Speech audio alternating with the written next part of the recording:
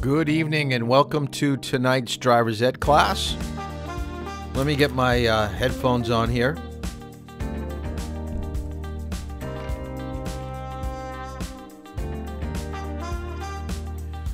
So now I can hear myself talk. It's always good to hear that so I can see whether the music's too loud. Let me turn that down a little bit. And I'll put myself up just a little bit so we are all set.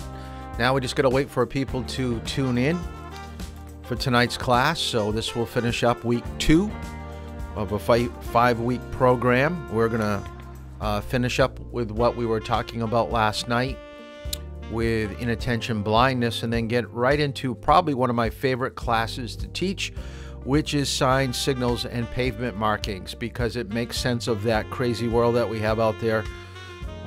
Because when we drive, it's too easy just to look at the road and not look at signs. Well, we're up to 6 people. Remember to sign in on your phone. Let me know that you're here. While we wait for a few more people to pop on, for the 5 of you that are watching right now, we got to start scheduling some time. If you do not have 4 hours of drive-in with me right now, you are lagging behind. Our goal was to drive twice a week for the 5 weeks, so you would be done. All right? So if you don't have logged in 4 hours, we are officially a little bit behind. Doesn't mean we can't catch up. But remember, next week is our midway point. We not only have the midterm, but we're halfway through our drive times. And then after that, then we're going to have to mix you in with the new class that will be starting up 4 or 5 days after you end. So it goes by quickly. I know it doesn't seem that way, especially since you have to be online all day long. So I do kind of feel bad for you that you have to sit behind a computer all day long and take in all this information. So hopefully this class, I know it's at the end of the day, and I know you're probably just tuckered out, but I do appreciate you putting in the time and the effort to take down notes and get all this information. I hope that you did your homework. I'm not really receiving much. I don't know what's going on, but some people are texting me their questions, their posters, their worksheets, things like that. We're going to go back online after tonight's class. Let me get right out of the music because I think we have just about everybody here. So let's just tune that right down. Let me stop that. So at the end of tonight's class, do go to our remote Facebook page. I will be posting questions relating to tonight's topic on sign, signals, and pavement markings. That way I have at least a score of how well that you did on this material. So the last couple chapters that you had to do was just doing the questions at the end of the chapter, writing it on a piece of paper, taking a picture of it, and sending it my way. That's how I wanted to collect the homework. So let's kind of get right into where we dropped off from last night when we were talking about inattention blindness. I'm not going to put anybody on the spot, but I will tell you that I had 2 people today that were going to go through stop signs. I had one person that did not see a car backing out of a parking spot while we were driving. Inattention blindness is real, okay? Things change. Things are present, but we're not picking them up. So we have to do a better job at scanning our driving environment and picking up potential hazards before they become serious problems. So this is really why I'm spending a little bit of time on this. Let's take a look at an overview video of inattention blindness. So let me show you the video first.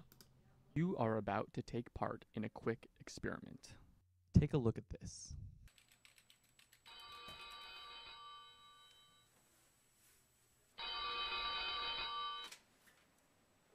Okay, now, did you happen to notice anything odd? Watch again.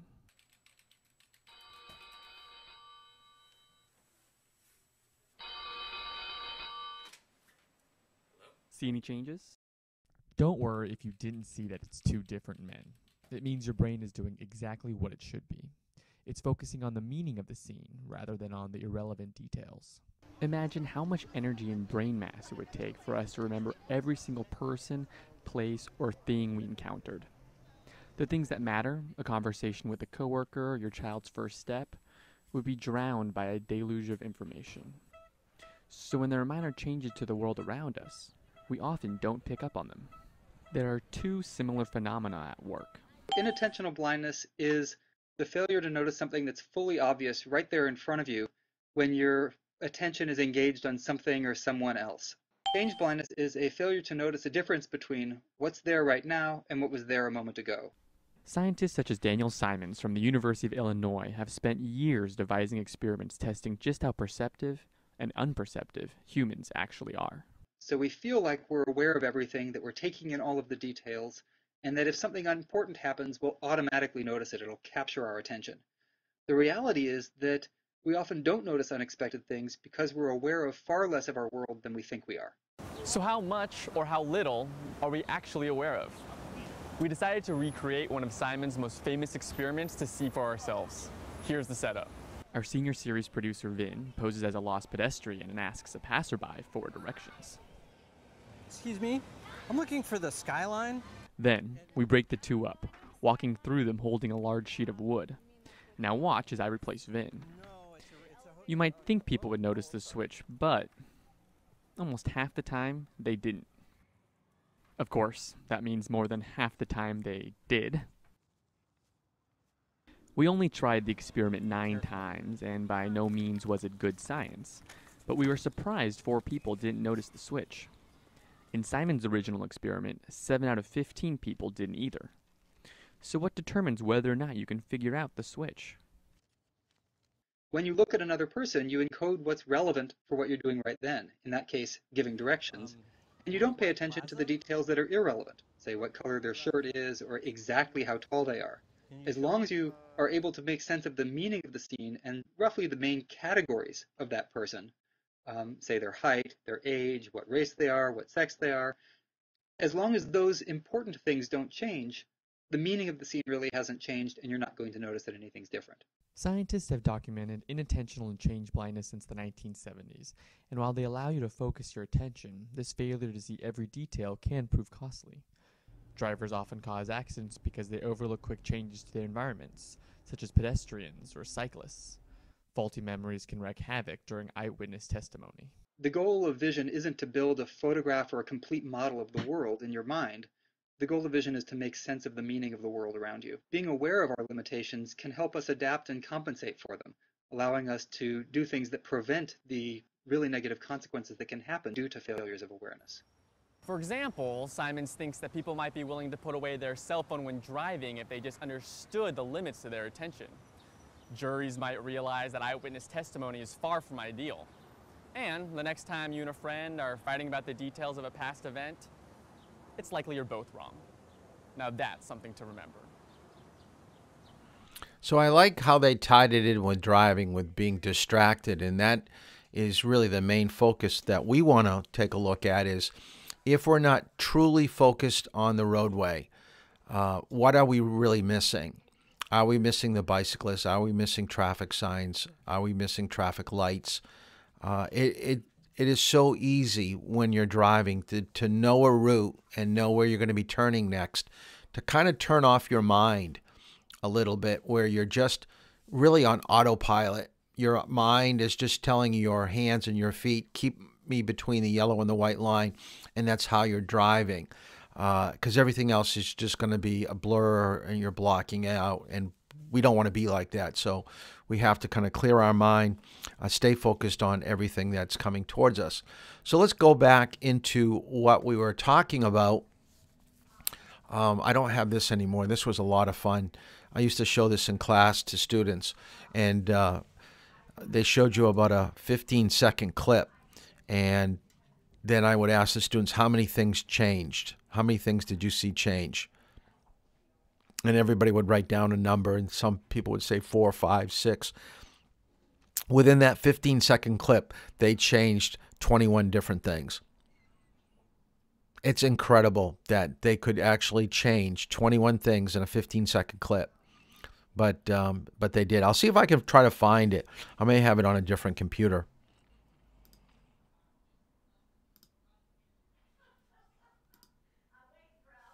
Okay, once you write down peripheral vision, we talked about this yesterday.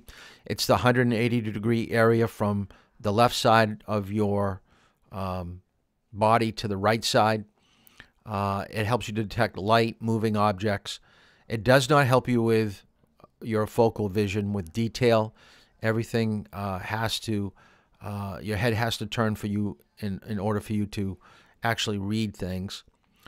It's a scanning tool, so we have to be very selective of how we turn our heads to pick up this type of information.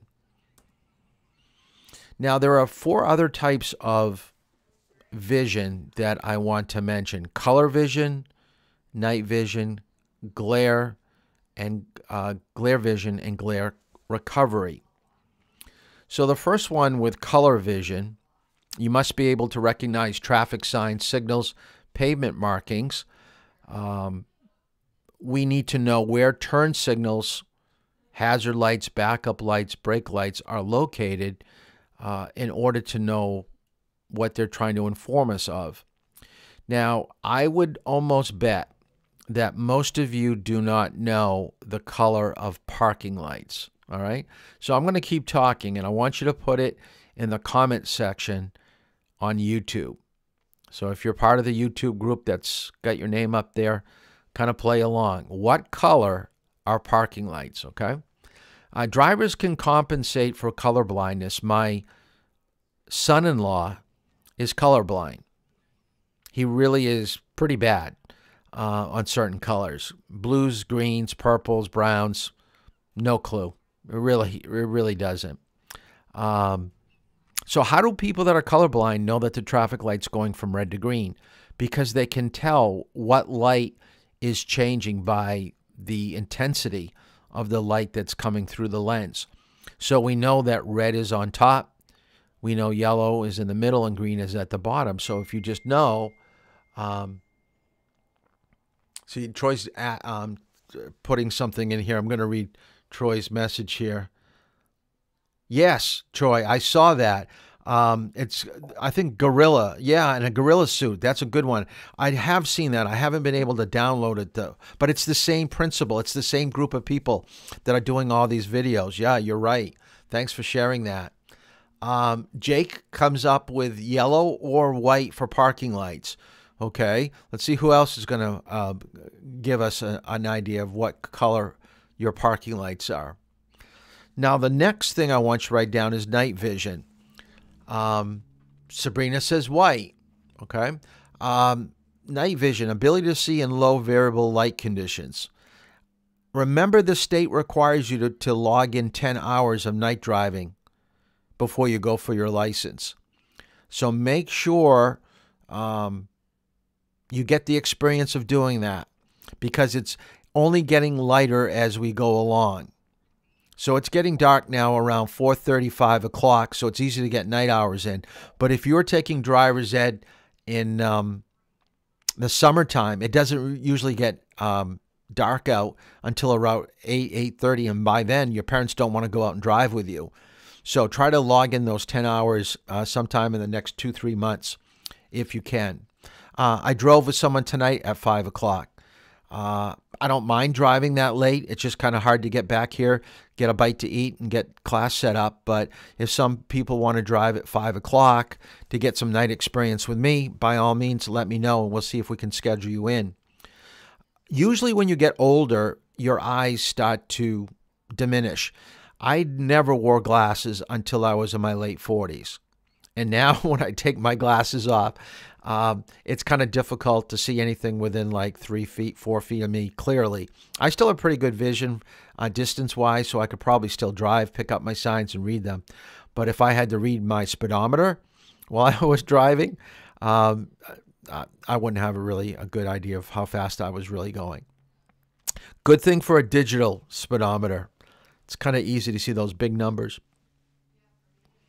Other concerns are headlight glare for cars coming towards you, dark windshields.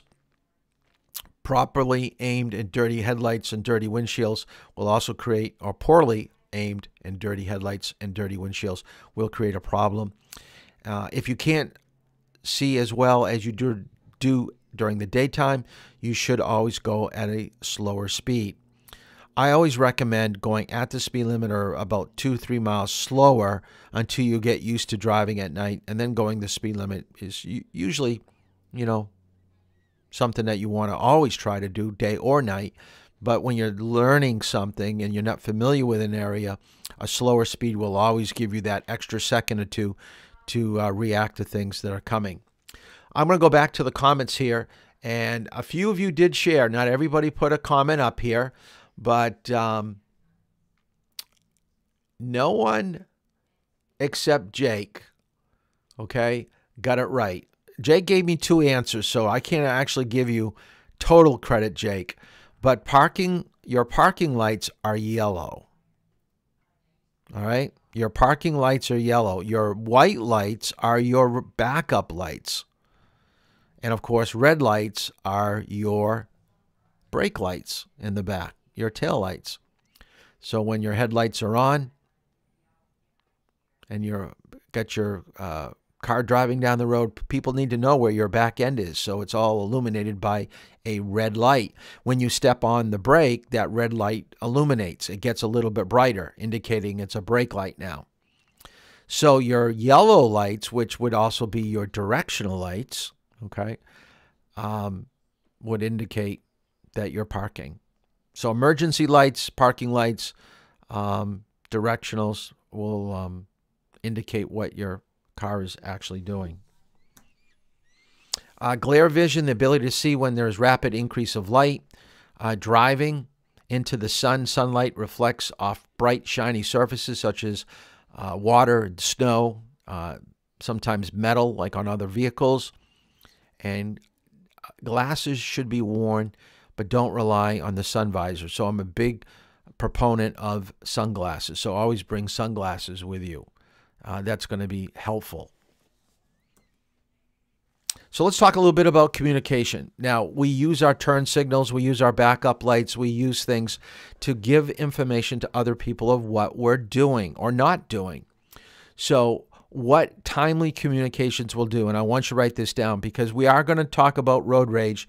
I don't know if we'll do it next week. I know it's supposed to be next Tuesday, but we'll have to see if we have enough time. We may, because I think tonight's class is going to run over. I can almost tell already. So write down, with timely communications, you are providing a courteous, cooperative attitude behind the wheel. It shows that you are trying to be a good driver, that you want to help other people out, to give them an idea of what you're doing. So it gives you and others the time needed to see and respond to the situations that are up ahead. The other thing about giving timely communications, it will really make you less stressful because people will react to those directionals, those backup lights, and they'll give you the space and time needed to complete whatever you're trying to do. When you don't communicate, people will kind of take advantage of you. So be very careful of that. So it reduces the risk to yourself and others. So untimely or non-communication, where we don't do this, we show a competitive, aggressive, uncooperative attitude. This is part of being incensed behind the wheel, or what we call road rage. It decreases the amount of time one needs to see and understand the actions of other users on the roadway. It requires reaction rather than response. See, I would rather respond to a car that's trying to pull out into traffic, slow down and let him out because I see his directional. I want to help him out. So it's easy for me to respond to what they're trying to do. I hate to react because it puts me on edge. It puts me where I've got to do the correct thing with my position, with my speed. So it increases anxiety. It increases stress level inside the car. And it makes things a little bit risky. Close calls.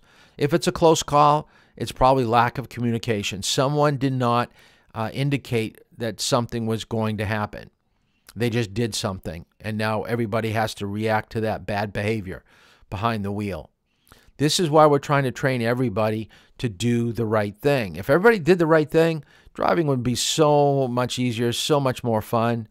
But now it's just like, wow, I can't believe that people go down the wrong way on streets. They don't use signals. They don't stop at stop signs. It's not fair for everybody else that's following the rules and doing the things that they should. So I want you to write this down. Ways that you can communicate. Headlights are used to be seen. I always drive with headlights on. We call them day running lights. It's not for us to see the road. It is for people to see us. So headlights should always be on. Signal lights. Always try to give people a warning that you're making a turn. So last night we learned it was 100 feet in town, 500 feet on the open road. That translates to probably about 3 to 5 seconds. When people see your directionals on 3 to 5 seconds, it gives them time to do what they need to do. Brake lights, you should always use early, and you should know the speed that you're traveling and the distance that you need to come to a stop. Reverse lights, which are white, not yellow, are to warn other people that you're backing up. The horn. I will bet nobody uses the horn in class. I will bet you we get through the whole 10 hours with everybody and nobody's going to use it. It's to let people know where you are. It's to make people look at you. It's not to show disgust. Okay, it's not out of anger. It's out of it's a warning. It's like, hey, look at me. I'm over here. Hand signals we talked about if your directional lights aren't working. We talked about your lane position last night. Center, left of center, right of center, far right, far left.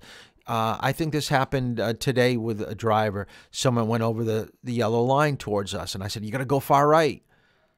You know, it's because there was something that caused the oncoming car to cross over. It wasn't that they were trying to be a jerk or trying to scare us. That is what was needed. We had to pick up on that. And speed, always go slow, approaching turns, curves, and hills. Wherever you don't know what's lurking just beyond, you should change your position and change your speed to benefit you where you think the problem's going to be. Okay, never assume. Never assume. So what are some of the common errors about communicating? Forgot to use my signal. Forget to put my lights on. It's very easy to be forgetful.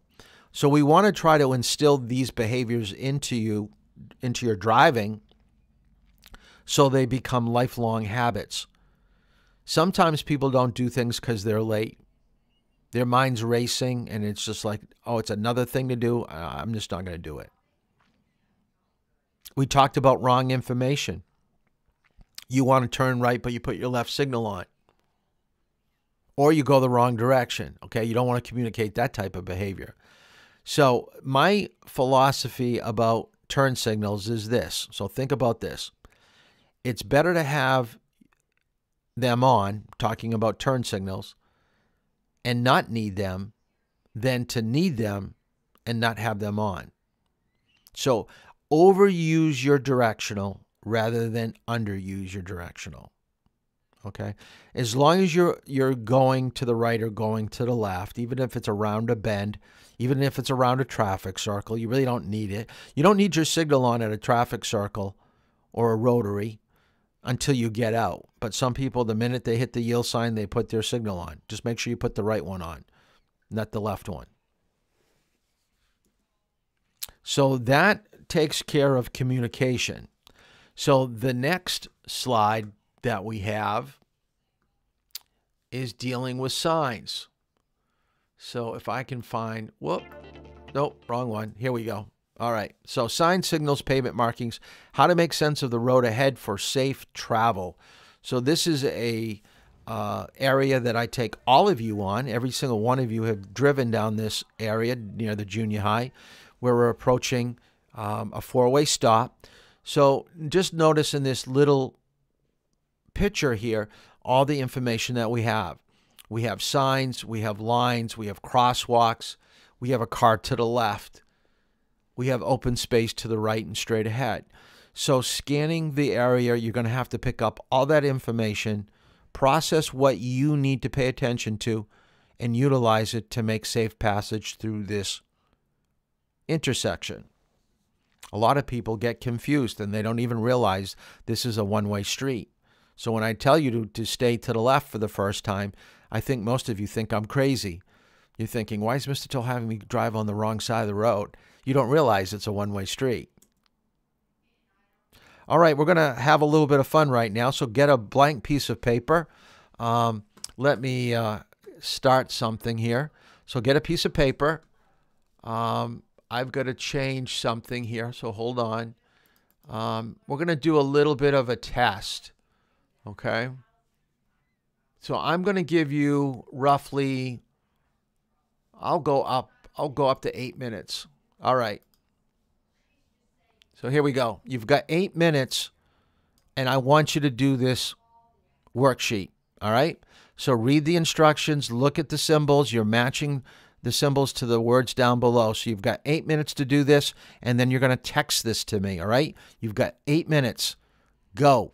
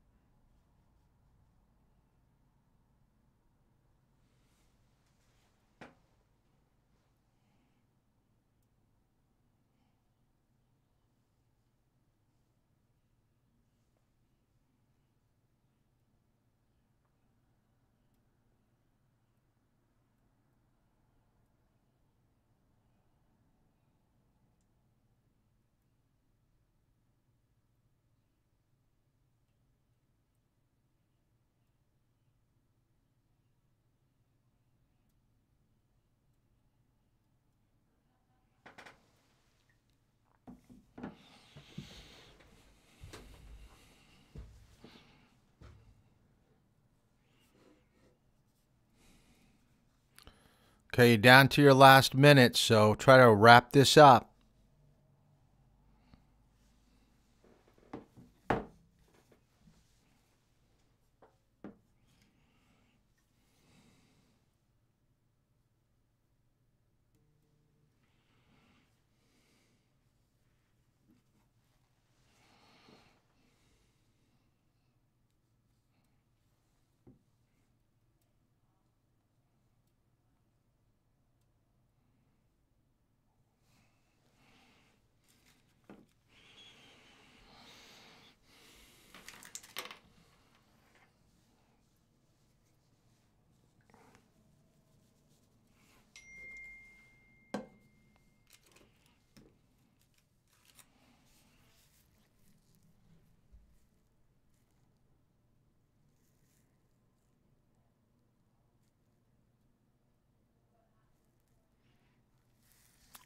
Five, four, three, two, 1, 0. We are out of time. So submit to me what you have. Text it to me so I can see what you've got for answers. So I'm going to give you just a moment to text that to me. And while you do that, I want you to know that I've been giving this for over 20 years, this sample test. And I would say the majority of people do not do very well. So don't expect yourself to get a very high score because most people do not read instructions. Most people do not do a lot of reading in driver's ed. They're a lot last minute. Everybody thinks driver's ed's a lot like physical education. You know, any type of test in phys ed is going to be pretty simple till it comes time that they ask you all the rules about badminton. And then it's hard to remember what they taught you. So the same thing about signs and signals. And what most people will say, well, I can read it or I know what to do when I'm driving. Well, guess what? You're never going to get to drive if you can't pass a written test. So you need to know your signs and your signals. This is why we're going to spend some time on this. Your written test is 10. They're going to give you 10 signs. Okay, don't think they're going to give you something that is as simple as number 23. If you get number 23 wrong, I am starting you all over. You are not completing driver's ed. You are going back to the beginning of driver's ed and doing your reading and everything else that you're supposed to be doing. By the way, this is not supposed to be a very difficult test. This is actually very easy. And I'll show you in a moment. I'm still waiting for a few people to reply and give me their test, their copy. So, Mr. Smith, where's yours? I do not see Jack Smith. Jack Smith, I want you to text me right now. This is not good because I am not getting much information from you. And this is not good. Because I see that you logged in at the beginning of class, but I have a feeling you are no longer here. And if you're not, we got some serious issues. So I'm going to wait just a moment for Mr. Smith to text me. If he doesn't, then we're going to move right along. Okay, part of the class is that you've got to participate. You have to log on and do all this material, or you do not get credit for driver's ed, which means you must repeat it. So, Mr. Smith, you will be getting a phone call. All right, here we go. Let's take a look at the signs. Let me get back up here. Where is it? Signs. Okay. If you take a look at the symbols up above, A, C, E, G, I. Jack, you say that you are present, but you are not giving me any indication when I'm asking questions or for people to send things in. You do not text in at the beginning. I see you up here at the comments. How come you didn't do this worksheet? All right. You're going to have to call me at the end of tonight's class. I want to speak to you. back to A, C, E, G, and I. All those have one meaning. So once you use that, you don't use them again. All right? So once you've used those down below, you don't use them again. If you take a look at D and F, the color is orange. If you did your reading, you know that orange is for construction. All right? Construction. So if it has nothing to do with construction, then you don't have to use them again. The rest of the test was between B and H. B and H. So it should have been very easy. So let's go through it really quickly because I don't want to spend a lot of time on it. So question number 1, 35 miles per hour is H. That's a law. 2, bump is B. 3, dead end is B. 4, detour is D. 5, detour 1,000 feet, F. 6, divided highway ends, B. 7, do not enter, G. 8, do not pass, H. 9, end of construction, F. 10, flagman 500 feet, D. 11, hill is B. 12, left turn is H. 13, no parking anytime, H. 14, no passing zone is C. 15, no turn on red is H. 16, no U-turn, H. 17, pass with care, H. 18, road machinery ahead is D. 19, road narrows is B.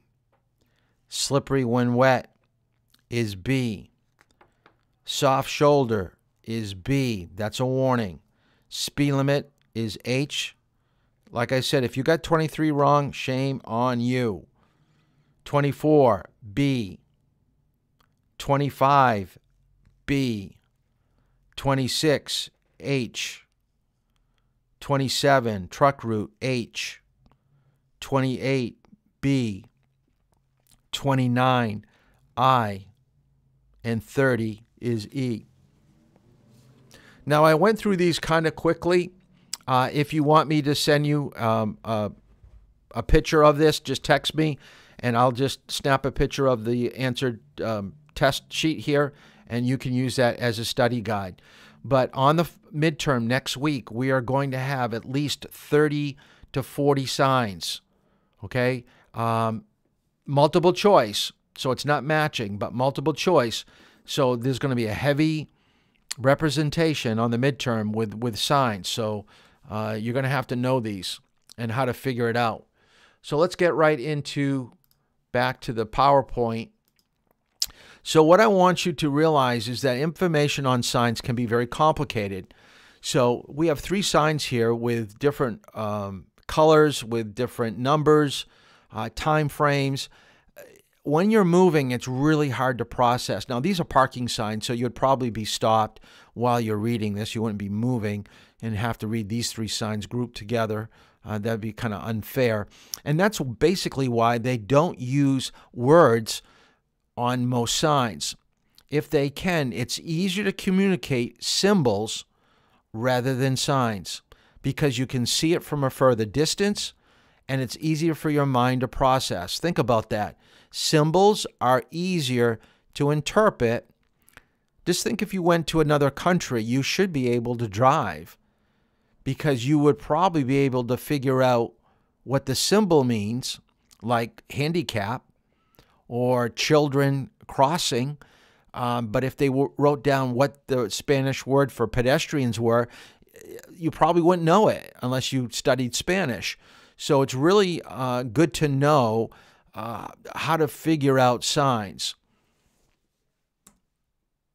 So what I want you to write down in your notes, this is how we want to break down your thought process when it comes to memorizing signs. Every sign that you see on the side of the road, break it down into one of these 4 categories. Okay? Color, shape, regulatory, which means law, and 4 is warning.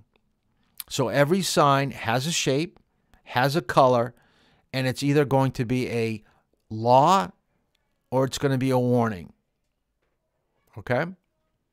Now, we're really in need of understanding laws because we know if we break a law, there's a chance we're going to get a ticket. So we don't want to get a moving violation. So the regulatory signs we really need to know. Warning signs is beneficial, but if you miss, let's say, a deer crossing sign, it's not the end of the world because the chances that there's going to be a deer on the side of the road, pretty slim, pretty slim. You know, playground up ahead, you're going by the sign at 11 o'clock at night. Probably no kids are on the playground 11 o'clock at night.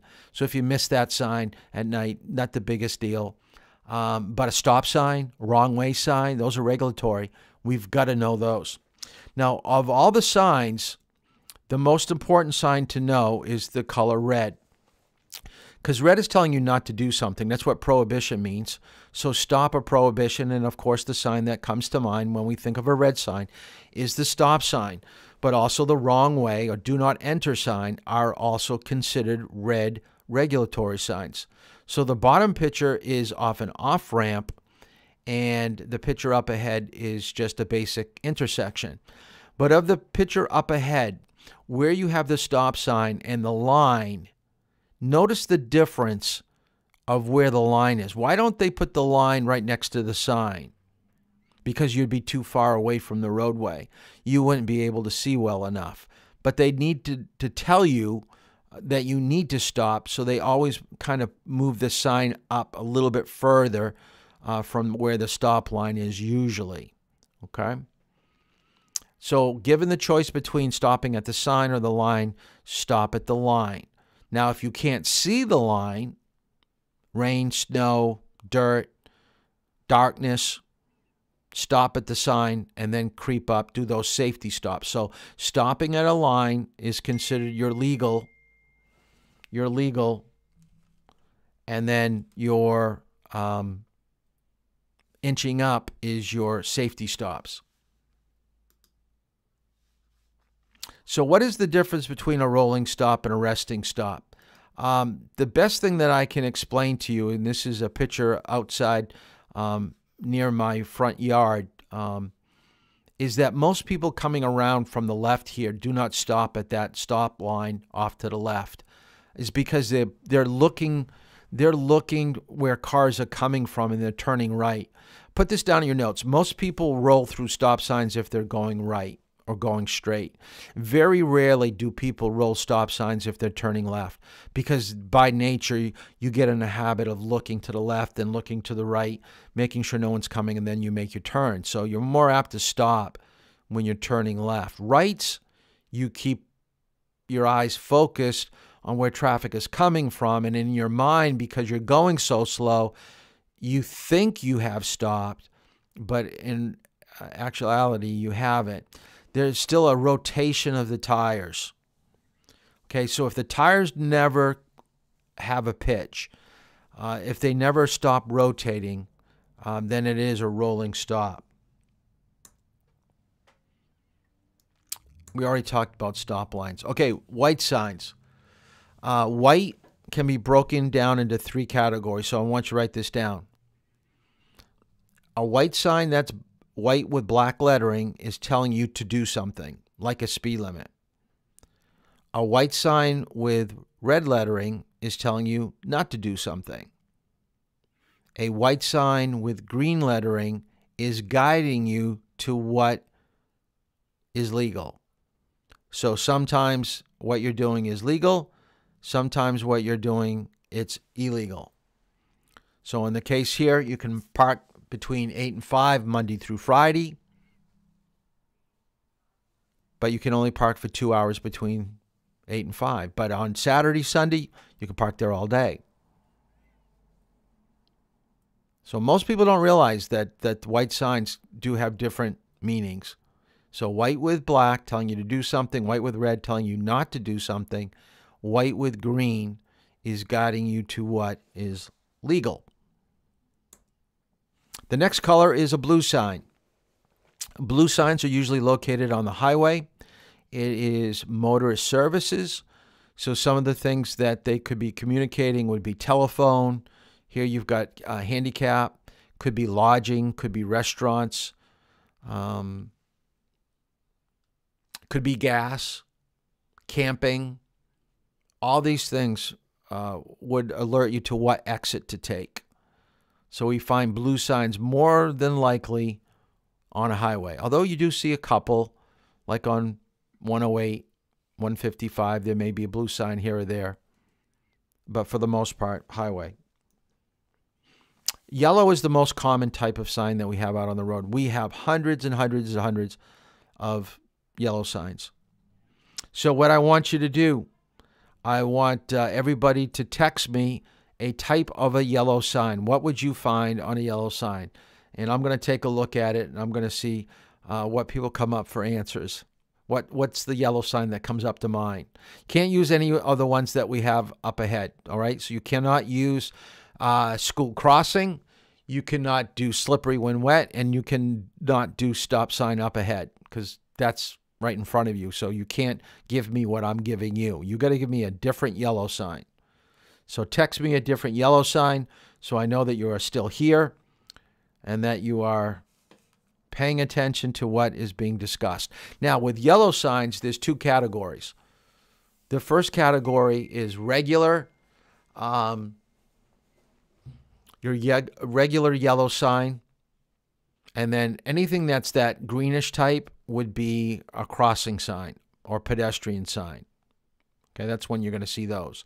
And like I said, you got lots of them. So Sonia already texted me one, which is good. Okay, Marcus just texted me one. So keep on texting.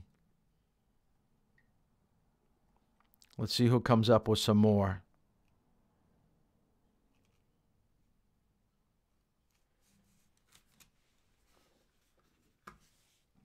The next color, can't use pedestrian crossing. Dead end, good, good, good.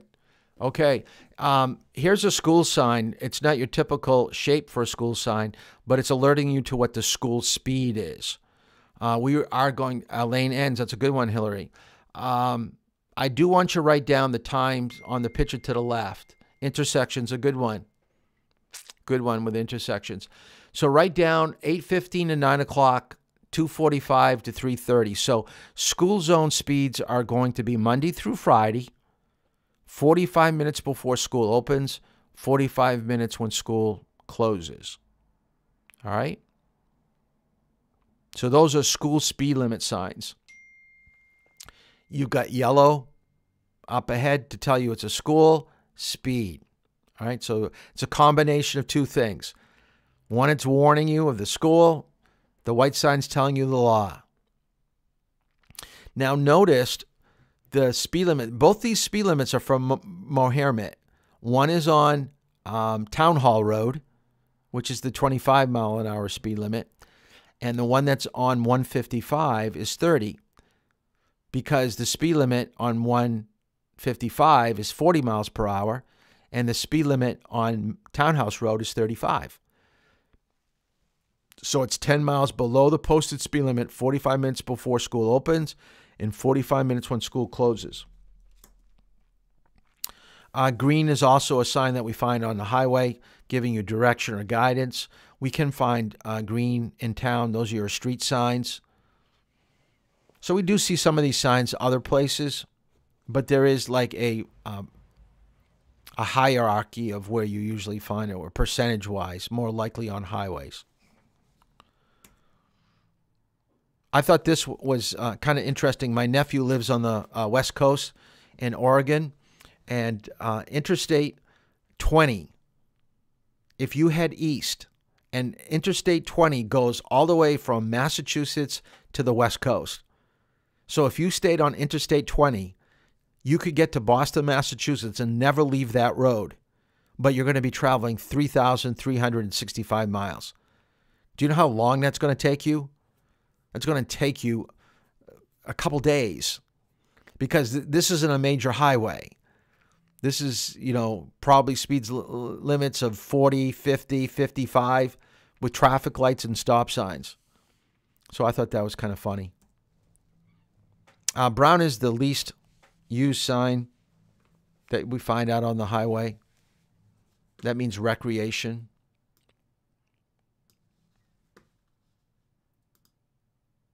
Orange, construction. And remember, orange comes in two shapes. It comes in your diamond shape, which we have up here, and then there's a rectangle down at the bottom. One is warn, and that's on the worksheet that I gave you. Because people say, why don't we just have one orange sign? Well, one is a warning, one is directing you. So the bottom sign is directing you to what you can do and what you can't do. And the top signs are warning you of what's going to be happening up ahead. You're going to have to go to the right up ahead. The one up ahead is telling you that construction's up ahead.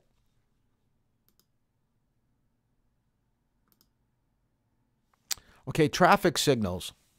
You do need to know from top to bottom, red, yellow, green. Now, if you take a look at the picture, most people will say, well, Mr. Toll, why is the yellow light on top? It's not on top. That is a red light. It just looks yellow.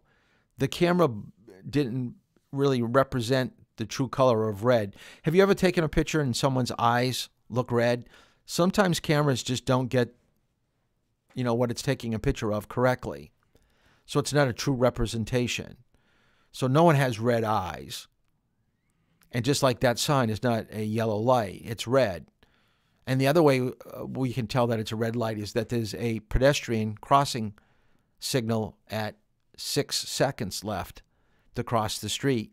So we know everybody, those trucks to the right have to stop and more stop. So there is information. So don't get fooled by what you think is a yellow light. So if you had like sunglasses on and let's say there were like, greenish or yellowish lenses on your sunglasses, it's going to really, make everything else funky what you look at. So don't get confused. You've got to know yellow is in the middle, red's on top, and green's down below. Sometimes traffic lights can be very confusing. Now, this is actually a piece of art. This isn't actually a traffic light, but if you are in that area driving, wouldn't that get your attention? And wouldn't you kind of, do a double take? So don't be confused with traffic lights. Got to think out and process before you get to the intersection. So how do traffic lights actually change? A lot of people believe that it's on for 2 minutes and off for 2 minutes. On for 2 minutes, off. So there's a sequence, there's a timing to the traffic light. And in some cases that is actually true. But what I want you to write down in your notes is that traffic lights change according to traffic flow. We want the highest volume of traffic to go through an intersection. So there are metal sensors underneath the pavement that senses when cars are still traveling over that area. So as long as that area is being traveled over, it will probably stay green. The minute they don't get another signal from another vehicle going over that area, and we have cars waiting from the left or to the right, then the light's going to change. Because of computer systems, because of technology, intersections have become very complex, and we're doing everything with computer systems.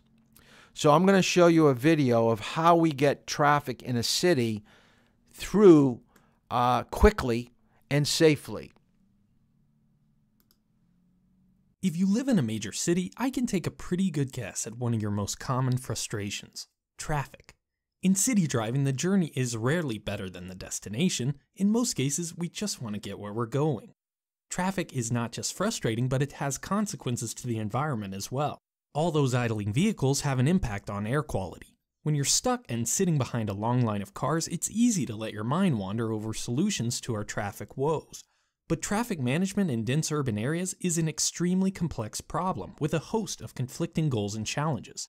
One of the most fundamental of those challenges happens at an intersection, where multiple streams of traffic, including vehicles, bikes, and pedestrians, need to safely, and with any luck, efficiently cross each other's paths. Over the years, we've developed quite a few ways to manage this challenge of who gets to go and who gets to wait, from simple signs to roundabouts, but one of the most common ways we control the right-of-way at intersections is the traffic signal. I'm Grady, and this is Public Works, my video series on infrastructure and the human-made world around us.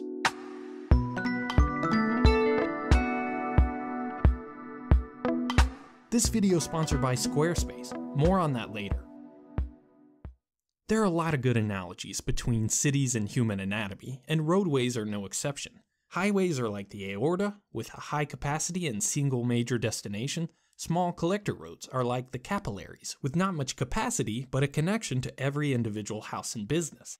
And in between are the aptly named arterial roadways, the medium capacity connections between urban centers. Rather than ramps, overpasses, and access roads to control the flow of traffic, arterial roads use at-grade intersections through which only a few traffic streams can pass at a time. We call this interrupted traffic flow for obvious reasons. In most cases, these intersections are the limit to the maximum throughput of the roadway. In other words, increasing the number of lanes or speed limit won't have any effect on the overall capacity of the road. The only way to increase the number of vehicles that safely travel from point A to B is to increase the efficiency of the intersection.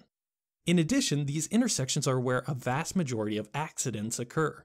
For these reasons, traffic engineers put a lot of thought and analysis into the design of intersections and how to make them as safe and efficient as possible. Controlling the flow of traffic through an intersection, otherwise known as assigning right-of-way, is an enormous challenge and almost always requires a compromise of numerous conflicting considerations, including space, cost, approach speed, cycle time, sight distance, types and volumes of traffic, and human factors like habits, expectations, and reaction times.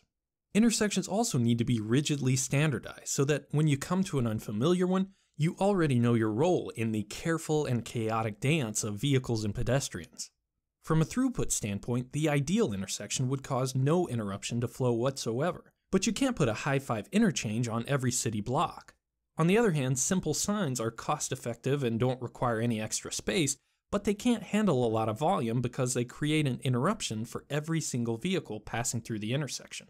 You can see why traffic signals are so popular. They aren't a panacea for all traffic problems, but they do offer a very nice balance of the considerations we discussed before. Relatively low cost, minimal space requirements, and the ability to handle large volumes of traffic with only some interruption.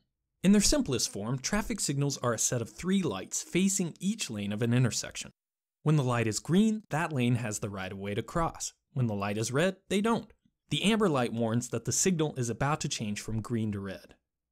Beyond this basic function, traffic signals can take on innumerable complexities to accommodate all kinds of situations. Let's take a look at a typical intersection here in the US to show how they work. At each approach to an intersection, there are 3 directions vehicles can go, called movements: right, through, or left. Right and through are usually grouped together as a single movement, so a typical 4-way intersection has 8 vehicle and 4 pedestrian movements. These movements can be grouped into phases of the traffic signal. For example, the left turn movements on opposite approaches can be grouped into a single phase because they can both go at the same time without conflicts. Traffic engineers use a ring and barrier diagram to sketch out how different phases of the signal are allowed to operate. Here's the ring and barrier diagram for our example intersection. The first phase is the major street left turns. Then the major street vehicle and pedestrian through movements. A barrier to clear the intersection. The minor street left turns. The minor street vehicle and pedestrian through movements. And finally, another barrier before the cycle starts again. Hi, I'm Rex Moore with the Motley Fool in front of BMW's self-driving exhibit. There are an endless variety of phasing arrangements that traffic engineers use to accommodate various intersection configurations and traffic volumes for each movement. Even the simple decision of whether to use protected or unprotected left turns takes a significant amount of analysis and consideration. Another important decision is how long each sequence of a phase should last. Ideally, a green light should last at least long enough to clear the queue that built up during the red light. This isn't always possible, especially during peak times on busy intersections.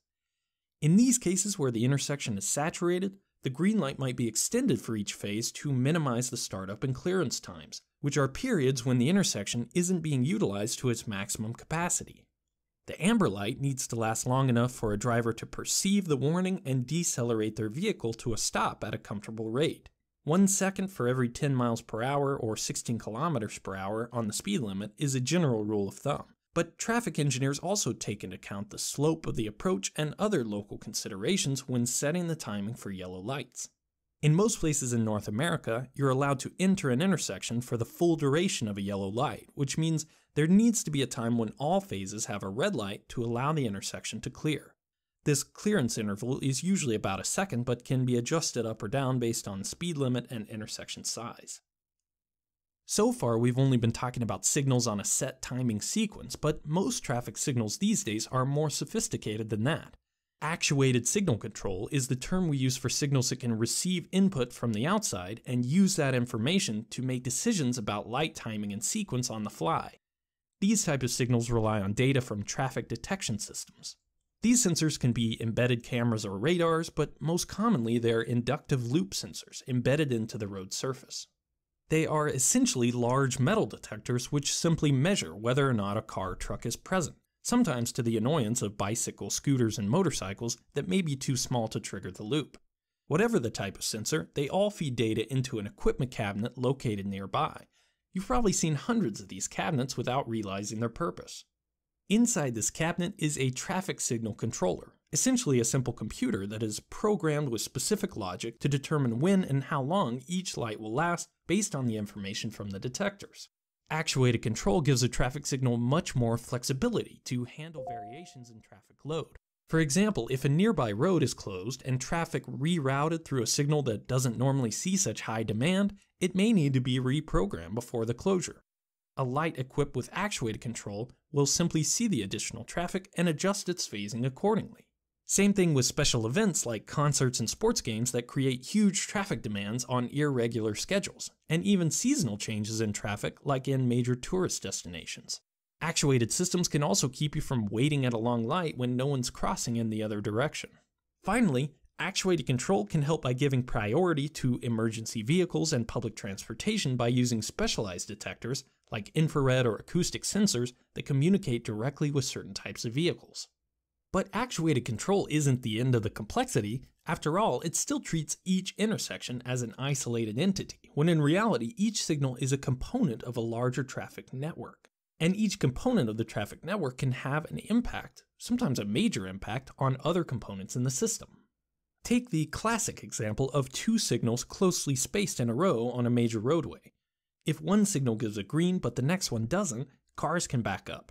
If they back up far enough, they can sit through multiple cycles at an intersection without being able to pass through until the light beyond clears. It's a frustrating experience for anyone. A signal is inadvertently but significantly reducing the capacity of an adjacent signal. One solution to this problem is signal coordination, where lights can not only consider the traffic waiting at their intersection, but also the status of nearby signals. This is a very common configuration on long corridors with relatively minor but frequent cross streets. The signals on the major road are timed so that a large group of vehicles, called a platoon by traffic engineers, can make it all the way through the corridor without interruption. This type of signal coordination can significantly increase the volume of traffic that can pass through intersections, but it really only works on stretches of road that don't have other sources of traffic interruptions, like driveways and businesses. If the platoon can't stick together, the benefits of coordinating signals mostly gets lost. The obvious next step in efficiency is coordination of most or all the signals within a traffic network. This is the job of Adaptive Signal Control Technologies, or ASCT. In adaptive systems, rather than individual groups of lights, all the information from detectors is fed into a centralized system that can use advanced algorithms like machine learning to optimize traffic flow throughout the city. These type of systems can dramatically reduce congestion, but they're only just starting to be implemented in major urban areas. As sensors become more ubiquitous and computing power increases, traffic management may slowly but surely be relegated from civil engineers to software developers and data scientists. On the complete opposite side of centralization, many believe that self-driving cars are the next revolution in traffic management. If every vehicle could communicate and coordinate with every other vehicle on the road, interrupted traffic control could eventually become a thing of the past. But don't get your hopes too high. In dense urban areas, traffic congestion is often self-limiting. Especially during peak times, for every one person on the road, There are many more at work or at home waiting for the congestion to clear up before they head out. This latent traffic demand means that any increase in capacity will quickly be filled up with more traffic, bringing the congestion back to the same level it was before. Okay, I know there was a lot of information that they covered, but I hope that you did gain a little bit of knowledge about how traffic lights work, especially in the city. Just to see if you were listening, what I want you to do right now is to send me the answer to this question. The question is, a cluster of cars that are grouped together going through a traffic light is called what? Okay, a cluster of cars that are grouped together going through a traffic light was referred to as a what? All right, so I want you to text me that answer. Now, I also want you to write this down in your notes. I thought this was so much useful information when they explained it, because I had never heard someone explain it this way, that a yellow light stays yellow for every second above 10 miles per hour. So if you're in a 30-mile-an-hour zone, the yellow light's going to be 3 seconds. If it's 40, 4 seconds, 50, 5 seconds. And then there's going to be a red light for everybody for at least a second, if not slightly a little bit more. So make sure that you understand that you do not want to be going through a red light, because if you're going through a red light, there's a good chance the light's turning green for people that are coming from the opposite direction. And this is where we're going to have conflict. This is where you could have a crash. Good, Sabrina got it right. The other thing I want you to write down is an Opticom light. Okay, O-P-T-I-C-O-M, light. Coptiom. Close. The spelling's close. I'm not going to grade you on spelling, but you're pretty close to what it's supposed to be. Now, an Opticom light, I don't know if you can see it here in the picture, but right in front of us, there are two red lights that are grouped together. And if you really squint, if you really look really careful, there is a little tiny red light between those real bright red lights. An Opticom light comes on to indicate there's an emergency vehicle approaching from another direction. Okay, Colette got it. Good. I see some of the correct answers coming in. Good. So an Opticom alerts you to fire trucks, police cars, and ambulances. So that's going to give everybody a red light. So everybody in this intersection right now has a red light. You can see it all the way around. All you can see is red, all the way around. So I don't know where the emergency vehicle is coming from, but we're not going to move. We're not going to go left. We're not going to go right. We're going to stay right here and let the emergency vehicle try to filter its way through the intersection. I want you to write down in your notes, there's a lot of information that we've got to go through. Right on red. Every single state allows vehicles to turn right on red. Now, in some metropolitan areas, some cities, they do not. And in some areas of Dover, Somersworth, you cannot turn right on red. So certain intersections, it will be posted by a sign. But I would say 80 to 85% of the intersections in New Hampshire, you can turn right on red. So how do you do that? How do you approach? How do you handle it? First thing you need to do is stop. I can't believe how many students get out of driver's ed and they said, oh, I thought you could turn right on red. And I go, yeah, you can, but you got to stop first. Oh, you have to stop? Well, yeah, that's what a red light means. Turning right on red means that after you've stopped, there's no traffic coming. Why wait? There's no need for you to wait any longer. There's no traffic coming. So why hold up traffic behind you? So the first thing you do is stop. Second thing you do is you look for a sign. Third thing you do is you look for traffic. So no sign, no traffic, turning right on red. So here's a question. Because you can turn on right on red, do you have to turn right on red? No, you don't. Okay, no, you don't. But if you've got someone behind you and they want to turn right on red, don't be surprised if they start leaning on the horn. because they want to turn right on red. So I never want you to feel uncomfortable turning right on red, but you've got to realize that it is something that you should learn how to do, because you would be holding up people behind you. Write this down. When traffic lights don't work, you follow the directions of a police officer. If there's no police officer around, you treat the intersection like a four-way stop. Okay, so write that down. When traffic lights don't work, like someone crashed into a telephone pole and the power went out, so the lights aren't working, or in a snowstorm, the lines go down, lights don't work. Treat it like a four-way stop. Everybody stops. Whoever was stopped first, then they go. Okay, a police officer is there. He will direct you to go or to stop. Sometimes, even though the light is green, there's no place for you to go. So don't get up into the middle of the intersection. Right now, that big car vehicle is in the middle of the intersection. He stopped. So that blue car should not go up behind him. You got to clear the intersection. Keep the intersection open for other people. So don't always think that green means go. Green only means go if there's a place for you to travel to. If there's no place for you to travel, then you stay at the stop line until you can make it all the way across. And a lot of intersections in Dover now are getting posted about keeping the intersection free of traffic, so don't block the intersections. They're having such a huge problem in Dover that they've had to put these signs up. They're basically new, like within the last 7-8 months. A light turns yellow. We're going to cover that right here.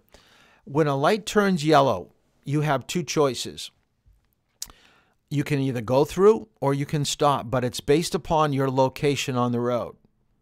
So write that in your notes. A yellow light means to go through or stop based upon your location. The closer you are to the light, the more likely you're going to go through. The further back you are from a traffic light, the more likelihood you're going to stop. So where is that, in-between point? Where is that area where you're going to go through? You've got to get used to finding it on your own. And I call it the point of no return. So in your notes, what a point of no return means, you're approaching a green traffic light. As the light turns yellow, you have already determined that if you get to, let's say, the telephone pole, if you get to that telephone pole with a sign on it, you've made up your mind you're going through. With the speed that you're traveling, the distance you've got left, I'm not going to be able to stop safely. So you've already predetermined your stopping distance. Okay, so know your speed, know your stopping distance when you decide yes or no. Always know what's behind you, because sometimes you may think, I better stop, but the person behind you is following too closely. You're going to have some serious problems. Serious problems. So you may want to still go through. And just practice finding that object. You could be a passenger in a vehicle. You don't have to be driving all the time to practice this. Watch people that you drive with, how they handle yellow lights. See what their speed is, kind of lean over if you're in the front seat. Lean over and take a look how fast they're going. Look, are they trying to find a point like we're talking about? Are they doing this correctly? And learn from their mistakes. Traffic lights with arrows are called protected turns. So a green arrow pointing left or right is a protected turn, left or right. That means no other traffic is going in that direction. Now, a red arrow to the right, look for signs. Some will tell you that you cannot, like in this situation, the sign is saying no turn on red arrow, so you cannot turn right on red. But if the sign was not there, then it becomes legal. Then you just stop, no sign, no traffic, turn right on red, it's legal. Left arrows, you've got to stop and wait for it to turn green if it's a steady light. So write this down in your notes. When can you turn left on a red light? Most people think it's never. You can turn left on a red light that is blinking. So if you've got a blinking left red arrow, it's just like a stop sign. So it's telling you to stop, check, no traffic, no conflict, then you can go. So a blinking red light is really a stop sign. It's just that you see it from a further distance.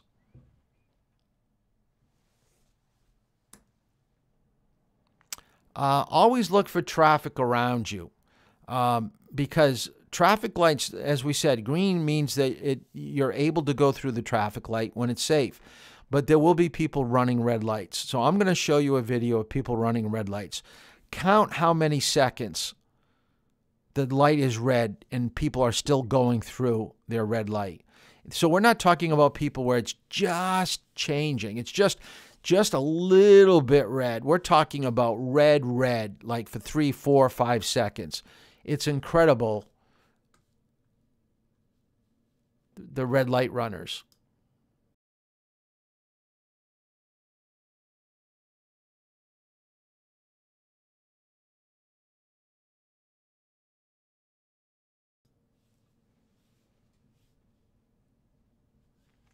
So let's count seconds. 1, 2, 3. So about 3 seconds. And by the way, that stop line to the left is called a display stop line. Notice it's not the same location as the 2 lanes to the right. So let's take a look at the intersection. We're going to count when the light turns red. 1, 2, 3, 4. And look at a car just eked out on his green light. He never looked to the left to see that car running the red light. That's why when you're the first car at a traffic light, always look to the left, because that's where you're going to get hit from first. Okay, 1, 2, 3. Look at, see, the person still started to inch forward. He wasn't looking to the left, looking for traffic. He was looking only straight ahead.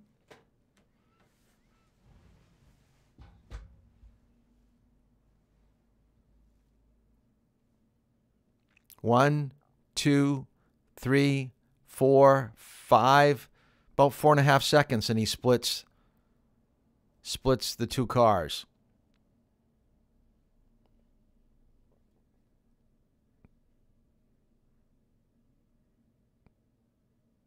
One, 2. He even passes a car that already stopped. Makes you wonder if the car in front of him stopped. Why couldn't he stop? Went right around him.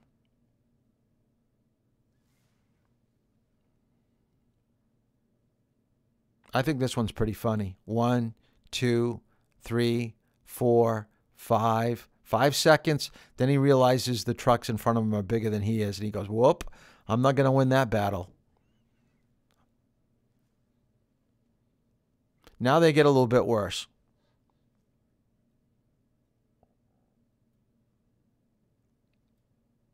Okay, that was a crash.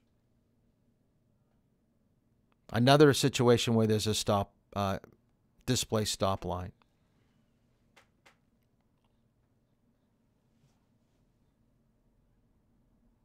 Here's another crash. The bus basically blocks both people's view.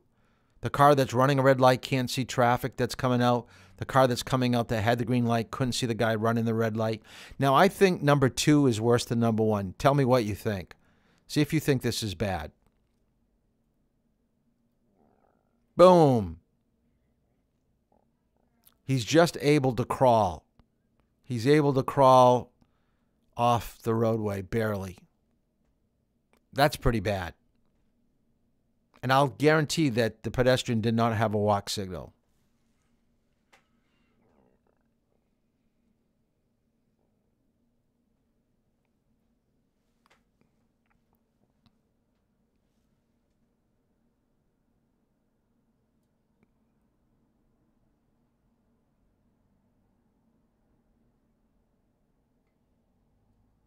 This is a pretty bad one. So a car is going to stop in the right lane, and then there's going to be a car in the left lane. See, there's a car that's stopping, then the other red car.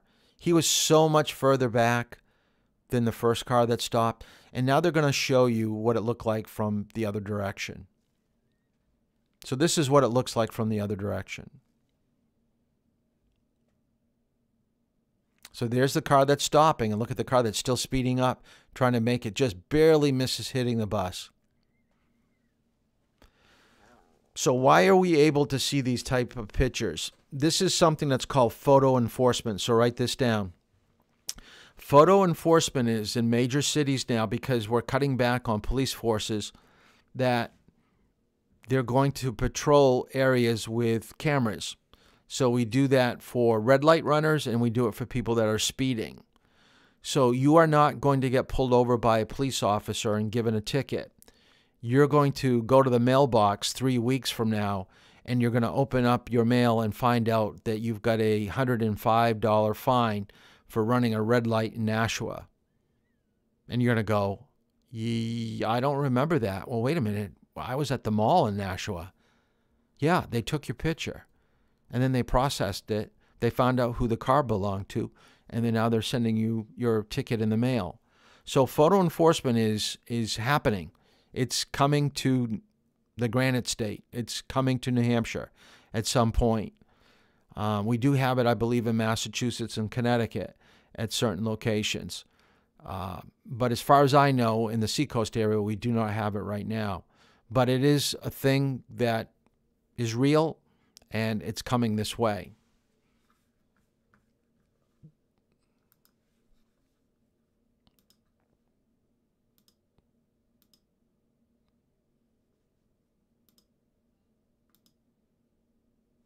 Okay, crosswalks. What I want you to write down with crosswalks is that you must scan left or right if a pedestrian is waiting or approaching the crosswalk and will get to the crosswalk before you get within that area. It is your responsibility to stop for the pedestrian. Now, when you stop at a crosswalk, I want you to be about 10 feet away. I do not want your front bumper right up on the first line of the crosswalk. I do not want you, when we're traveling in Dover in heavy traffic, to stop on a crosswalk. You need to stay back.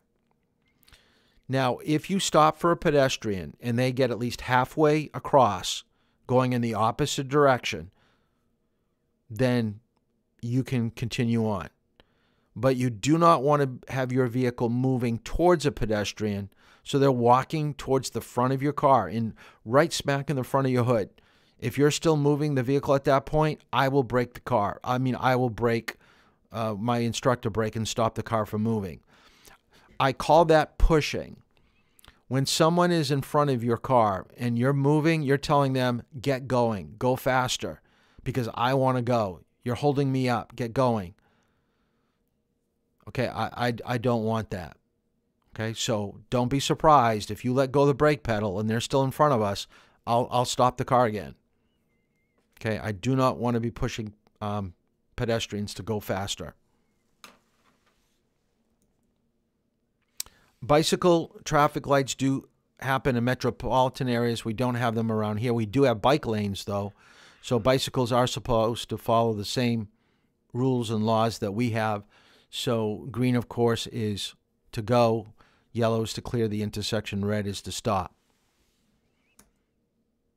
International signs, we should know just by shape that it's a taxi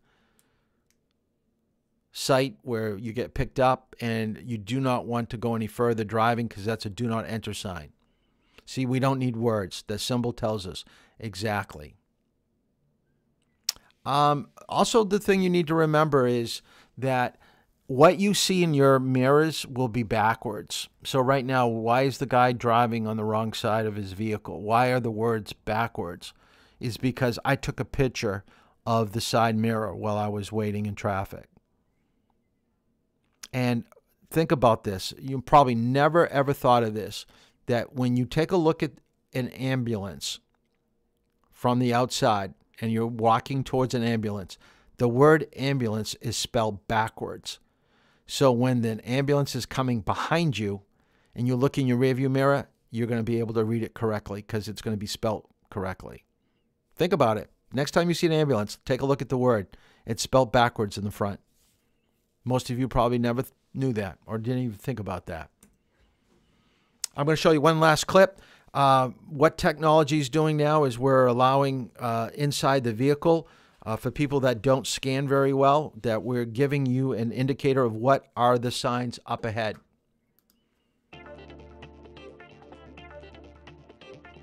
While driving, one passes so many traffic signs that sometimes even important information, such as speed limits or no overtaking signs, can get lost. The driver can also sometimes be distracted by traffic and not notice some of the signs.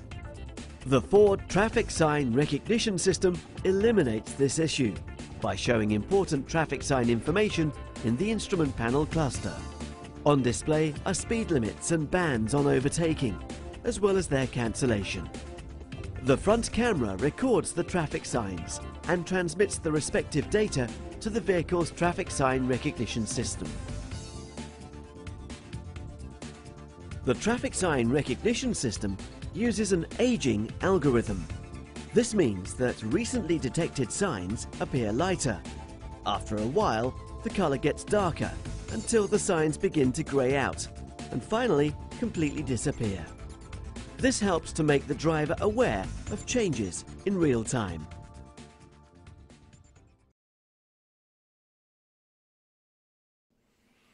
Okay, so that we're not going to be able to get through everything that we want to tonight. I probably still have about another 20 minutes to a half hour on sign signals and pavement marking, so we're going to add that to Monday's class.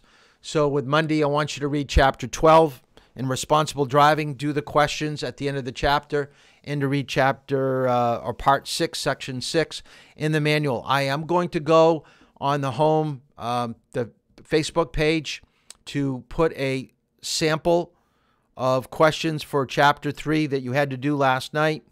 Also covering some of the material that we covered today. So do that tonight or do it over the weekend and have that sent to me by Tuesday. Now remember, I have openings tomorrow at 2 o'clock, sometimes in the morning if anybody can drive. All day Saturday is open, so if people want to drive Saturday. I've got Monday afternoon, Tuesday afternoon open, so please text me later tonight to let me know what your availability is. We need to make drive times this week because I think snow is coming later in the week next week, so we may not have a day or two that we will be able to drive. So please text me and let me know your availability. So we're going to stop class right here tonight. Like I said, I'll have the questions ready for you in about 5 minutes on the Facebook page. Please, please remember to sign in on text message, sign out now on text message to me, and communicate when you're able to drive and do your homework.